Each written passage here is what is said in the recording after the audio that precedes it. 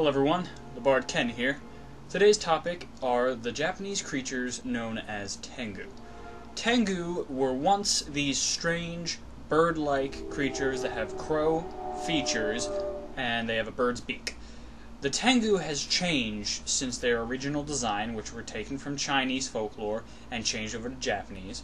And instead of being birds, now they are typically portrayed as men with very large noses. And if you've ever seen those strange red masks that you see in Japanese festivals with the massively long noses, that is known as a Tengu mask. Similar to the way that their appearance has changed, their general purpose as spirit creatures have also changed.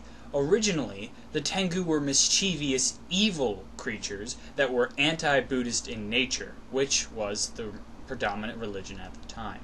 But in their transitional phase, they were portrayed as mischievous and merely problem causers. But now they are benevolent creatures that assist in Buddhism and fight corruption. Along with their strange masks and elongated noses, they are often portrayed as Yamabushi, which are known as mountain monks. The literal translation of the word Yamabushi would be Yama, which is the Japanese word for mountain, and Bushi, which is the Japanese word for warrior. Along with being portrayed as mountain warriors, the Tengu were also integrated into legends regarding the ninja. Some stories even say that the Tengu trained the ninja, because Tengus are highly trained in swordplay, illusions, and magic. The Tengu also had powers for transformation, very similar to the kitsune or fox spirits, or the tanuki, which are known as raccoon dogs. The way to tell that a Tengu spirit was a false illusion instead of an actual human being was very similar to the way to tell from a kitsune.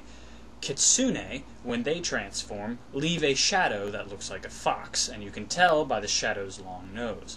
For the Tengu, instead, is that if you were to attack one in the middle of combat, because Tengu typically took on the form of warriors, if you defeated them, they would transform back into the black crow that it was originally. Now, that's different from the Tanuki, whereas the Tanuki, which are raccoon dogs, can only transform using a special type of leaf. That's all I have for you today about the Tengu. I'll leave more links in the description below for you to do some more research on your own if you're not satisfied with the description I've already given. Be sure to leave a like and a subscribe if you haven't already. I'm TheBardKen. Thanks for watching. Have a nice day.